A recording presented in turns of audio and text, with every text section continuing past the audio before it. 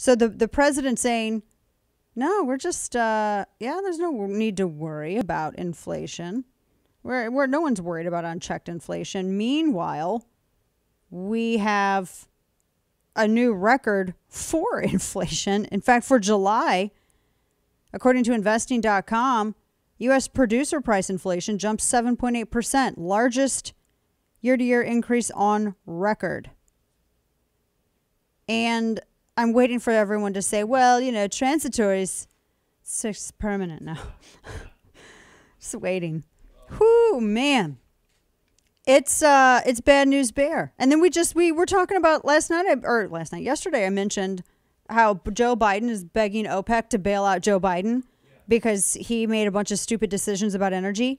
And now because because he shut down Keystone Pipeline. You realize that the Keystone Pipeline was taking oil and we were shipping it out of Houston around the world so that people weren't going to be dependent upon Saudi Arabia and people wouldn't be dependent upon Russia.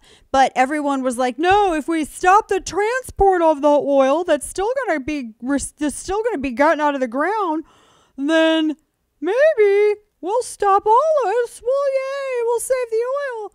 No, they're just going to put the oil on trains now. So great job. You made the situation worse, morons. You made it way worse. Because the oil, they're still going to be drilling for the oil.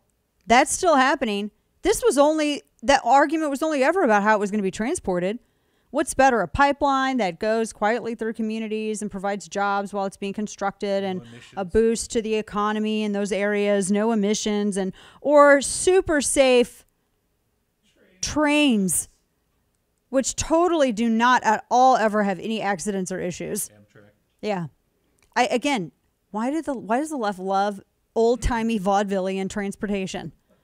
Blows the mind. I don't get it. So now we're watching gas prices rise. Now we are watching ourselves. We were energy independent. Now we're having to, I guess, rely on the Saudis again. Good job. What's the point? These are all decisions that one would make if they wanted to screw over the country. Right. If you wanted to make America dependent upon people that you don't want America to be dependent upon, this is how you would do it. By the way, if you look at May and June of last year as to how many barrels of oil the U.S. went out to buy from foreign countries, the number was 0. If you look at this year, May and June, of the barrels we had to buy from foreign entities, it's nearly 200,000 barrels. It's crazy. Yeah. So that's why he's asking OPEC to put out more oil because gas prices. But yet then he tells people this, audio sound by 13. Listen. We're taking action to address gas prices as well.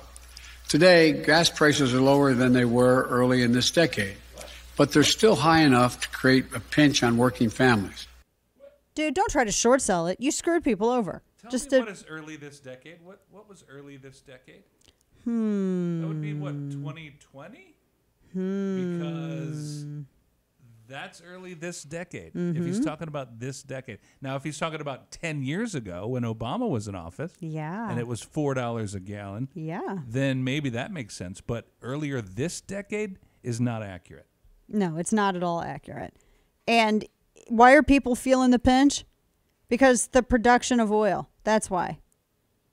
We stopped contributing as much to it. Kills the pipeline. So now, and then also don't forget, Obama did this and Joe Biden's doing it again. Oil production on public land, even public land that's leased out. You had private drilling on private land that ended up having to offset that last time Obama shut that down. No, so this is him realizing, oh my gosh, we're totally going to get screwed. Oh, we better do something about this. That's exactly what this is.